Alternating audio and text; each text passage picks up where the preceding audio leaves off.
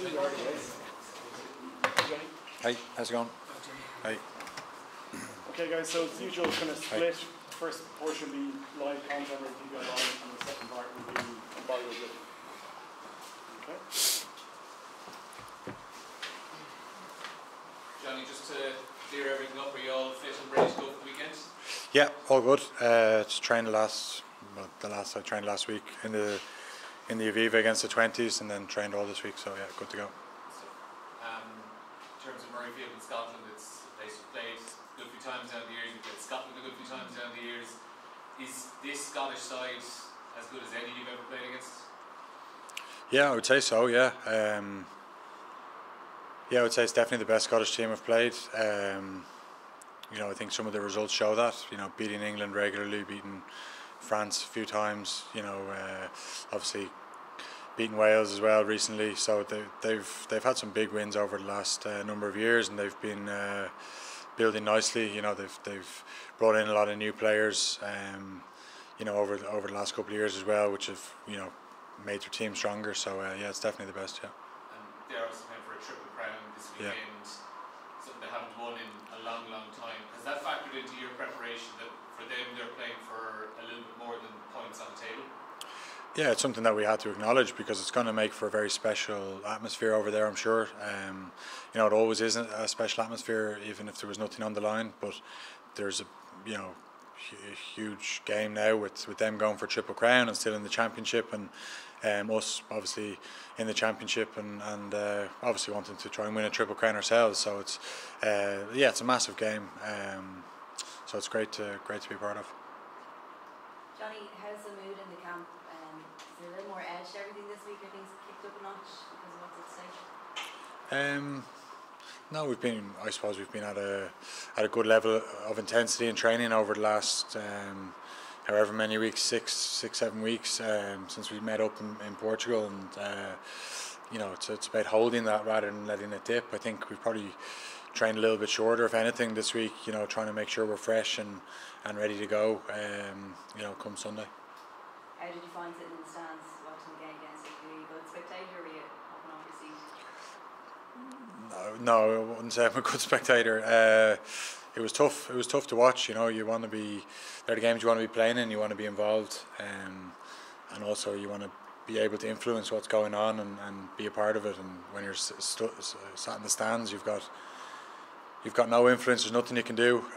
So it was tough watching it, but thankfully the lads got it done, and 5 points more, and exactly where we want to be.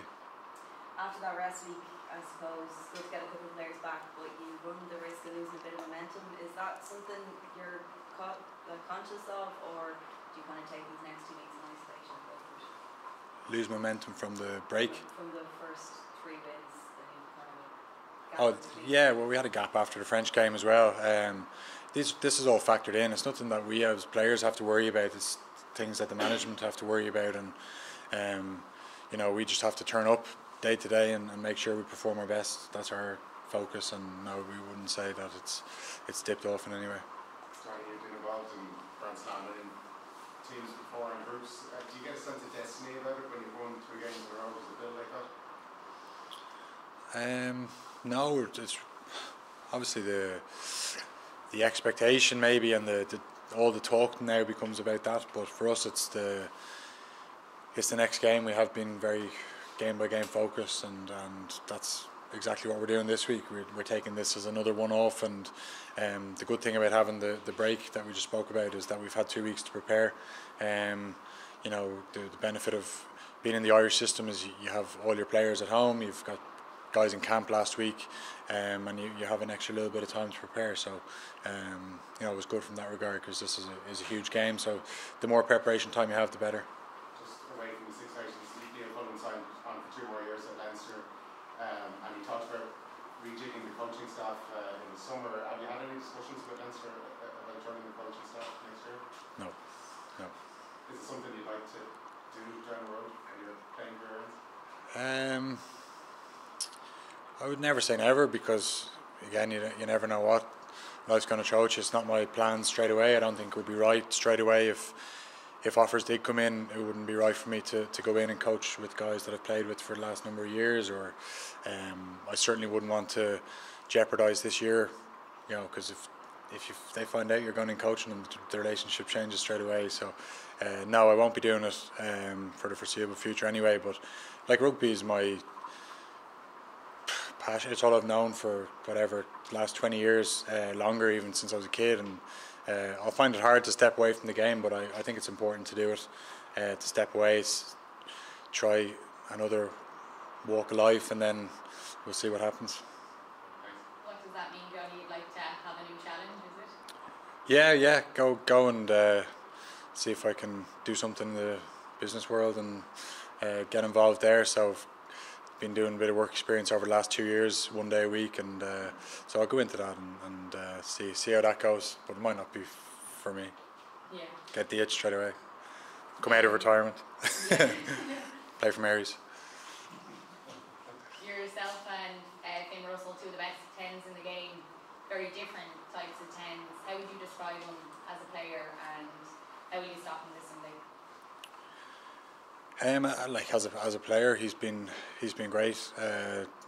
You know, obviously got picked for the Lions last year, and then had a very good campaign this year. You know, it's amazing that he's sort of come back in the standard he has when he got left out in November, which is a testament to his, you know, character, that to be left out and then be brought back and then influence things so quickly. You know, it's a sign that he's on top of his form, really. Like, and how we stop him, like, he's got a full bag of tricks, so we have to do it as a team. We need to be as connected as we've ever been. We need to, you know when to go, know when to hold off, know when to pressurise him, otherwise to retain him.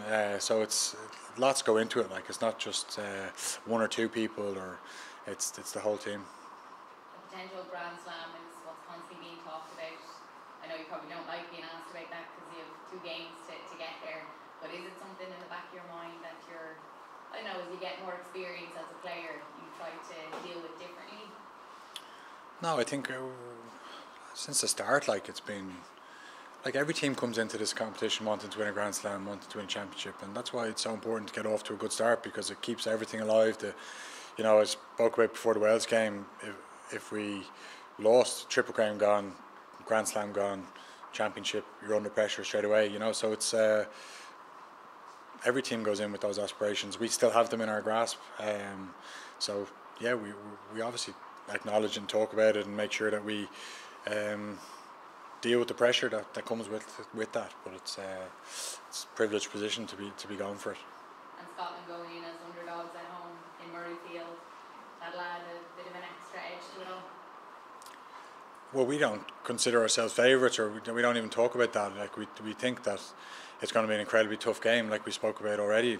Probably the best Scottish team of all time. Well, maybe not of all time, because there's Scottish teams that have gone on to, you know, won championships and stuff. But definitely the best Scottish team we've played against, probably since the Six Nations started. It's the best Scottish team. So, you know, it'll be a really, really tough game, and it'll probably be our toughest of the championship so far. Johnny, you're 8 points off becoming the record point scorer in the Six Nations. Is that something that's, well, first of all, were you aware of that, and is that something on your mind? Yeah, it's something that you have people that say it to you, or you see it on, I suppose, social media, or Irish Rugby tagged me in something today, which I wasn't too happy about. So it's yeah, it's there, like, you know what I mean. But I don't think it's going to add any pressure to me or anything like that. It's not something I ever set out to do, or, you know, I'd rather not score another point and win a championship, win a Grand Slam, than, you know, get the points record. It doesn't bother me too much. If it comes, fantastic. But if not, it's not something I'll lose sleep over. So, what would it mean if you were to do that? I just explained it there. Like, it would be a bonus. But like I said, it's not in my thoughts. My thoughts are about making the team win. You know, if the right decisions to go to the corner and passing points, I'll do that for the team. You know, it's nothing really, like, you know what I mean. But like I said, if you do it, it's an amazing mark to do, and Ronan obviously had an amazing career, and even just to be in that same conversation is enough for me. Take the last one in this section, guys. Okay. Or can I ask one more? Just on your injury, can you maybe give us a bit more information on that? You said Antonio landed on your groin, so can you maybe give us a bit more detail on what the actual injury was? My groin. See, he landed on my hip, yeah, and he hurt my groin. That was, I think, the most detail I've ever given about any injury. No? Do you want more? The exact muscle? No, we'll just switch into the embargo section now. Thanks, guys.